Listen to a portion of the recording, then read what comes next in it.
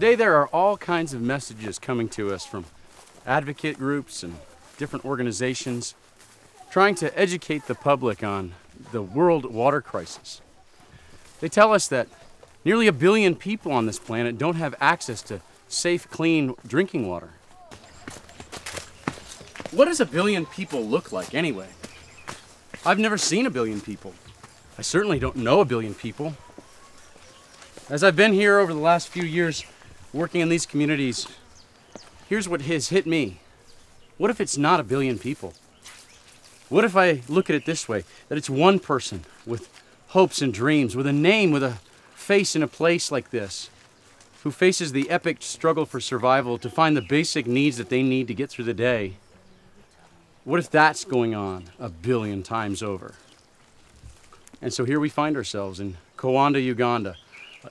At the bottom of this hill in this community, we find pits like this, gathering runoff.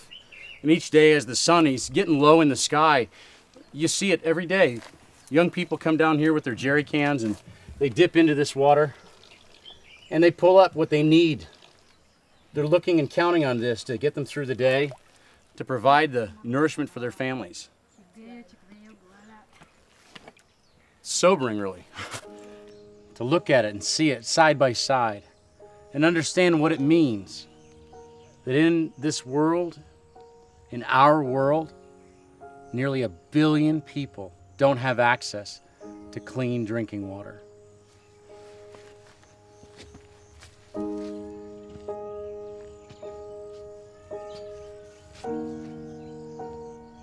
My name is Jacob Benjamin. Ewaka tuli abana batano. Essomero lyansomera ko bayita Mustard Seed Primary School. Soma kyakubiri. Kyensinga okwagala osoma Oluzungu kyensinga okwagala okubeera nga maze okusoma njagala kubeera lawyer.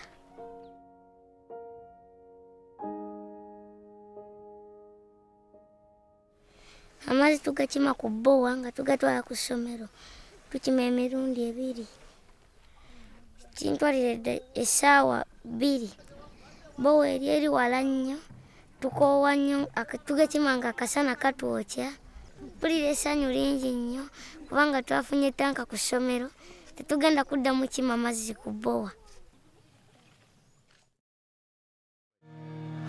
We are the hope for all the children.